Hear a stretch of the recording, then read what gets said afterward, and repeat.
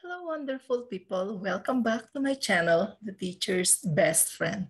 And this is Mary Lou Areño. So for today's episode, I'm going to share with you some motivation for success. And since it's the starting of another school year, I am going to give you some tips or inspiring words and quotes on how to start the school year right. It is better to have our correct or the right mindset to start the year so that everything will be easy and everything will be coming as you plan. Okay, are you ready? Let's begin.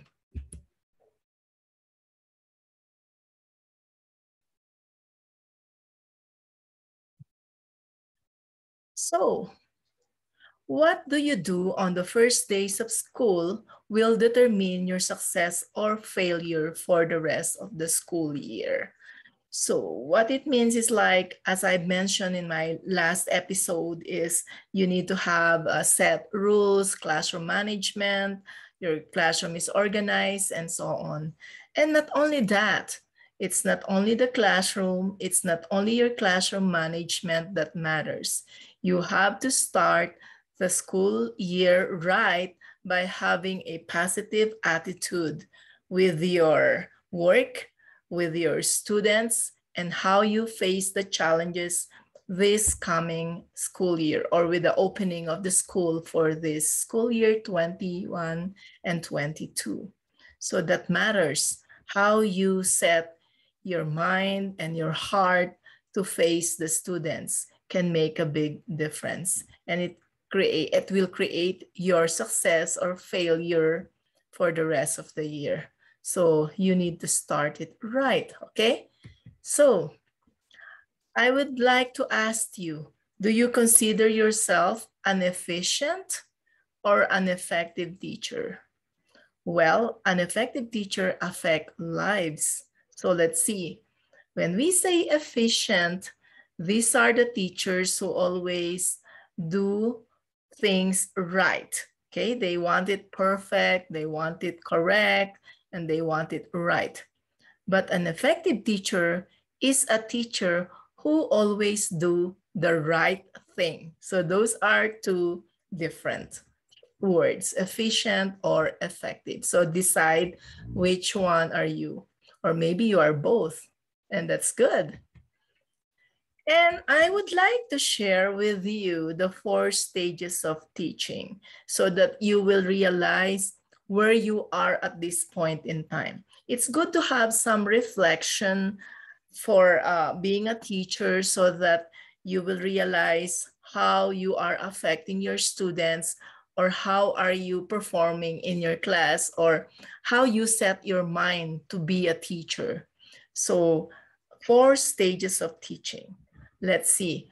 Stage 1, it's called fantasy. Okay. And they said, usually the new teachers, those are fresh from college, they feel like they have a high spirit, the drive to teach and all that. And they feel like they are infallible because they think like as long as you make lessons fun, you will be okay. And as long as you will be friends with your student, you will be okay. So that is the stage 1. It's like a fantasy, like teaching is just, having leisure, having friends with your students, or establishing rapport, or having fun class or fun activities. Okay, so what is stage 2? Oh no, stage 2 is a survival. And I don't think most of you would not like to be in this stage 2, survival. So a teacher who is in the survival stage are the teachers who prepare lessons, sometimes without considering curriculum, without considering the standards. They will prepare lessons to get by. Something like they call it to prepare work for students to keep them busy. And they are not more of doing accountability.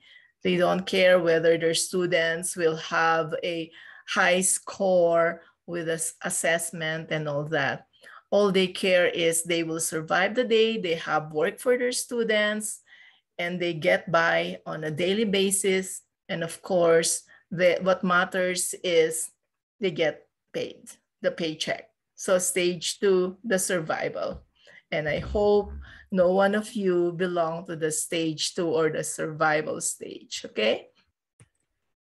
And stage 3 is a teacher who has mastery.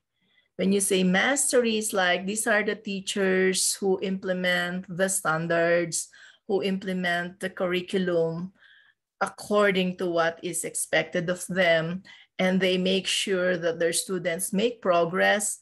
They make sure that their students will move from this step 1 to step 2 and to step 3, because they have mastery of the lesson, and you see the achievement level is increasing. So those are the master teachers. They care about what they teach. They care about the curriculum and how their students learn and how their students succeed. And that's an ideal teacher, isn't it? But what is a stage 4 teacher or stage 4 teaching? Let's find out. So stage 4 is the teacher who make impact. They make impact on the lives of their students. These are the teachers who usually will not forget by their students. Students who, even though they are already in college, they still go back and visit their teachers and thank them for being successful in life. Because these are the teachers who affect lives, the lives of their students, because they don't care only about the curriculum, about mastery. Of course, they do care about mastery. They do care about achievement. But most of all, they care about the lives and how they affect individual student in terms of their visions in life, how they become a better person, how they become a productive member of the society. So students can sense that, the teachers that make impact, because they don't only care about you passing, but they care about students to be successful in their life and be a better person. So that's stage 4 teacher, the one that makes impact. So with those 4 stages of teaching, the fantasy, the survival, the mastery, and the impact, I know most of us started probably from stage 1, but we move along. And hopefully at this point in time, we are in the stage 3 and 4 already. And if we are not yet, we should not give up. We just have to try, and we will get there and become a master and a teacher who make impact on the lives of our students.